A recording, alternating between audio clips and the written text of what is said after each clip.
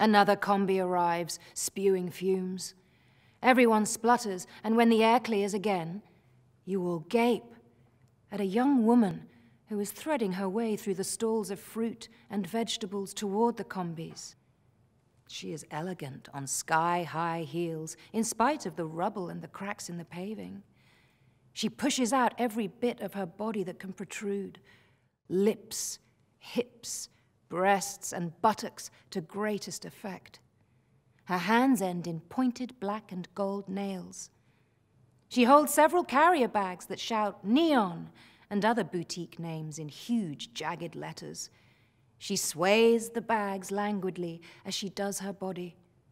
You gape as much as anyone else, recognition stirring. The young woman sachets over to a combi. Fascia, fascia. Fascia, fascia, she goes, like that, all her parts moving with the assurance of a woman who knows she is beautiful.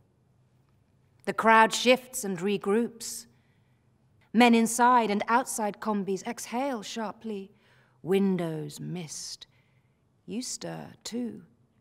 Your breath stops in your throat as you finally identify the newcomer. It is your hostel mate, Gertrude.